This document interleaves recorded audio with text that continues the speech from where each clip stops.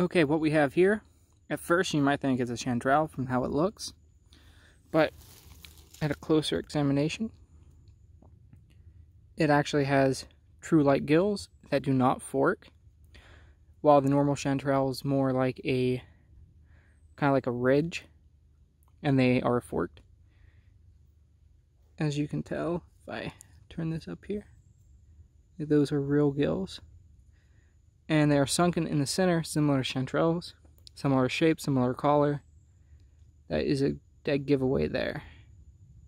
Another giveaway is they grow on wood or in the rotting wood that's in the ground.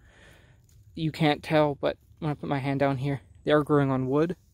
And there's some more up here. And as you can tell, there's an old stump up there that some more are growing on.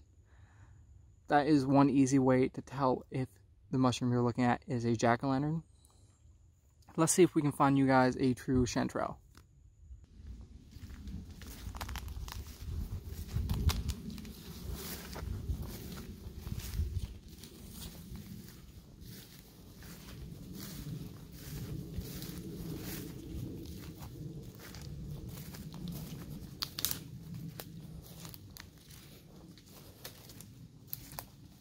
I believe we have found some of the chanterelles down there.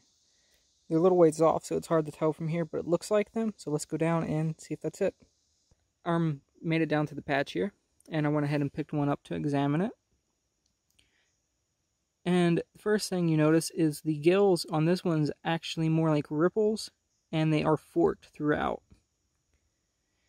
Of course, you still have the concaved inside. This one's kind of like a little vase type shape, like it would hold water.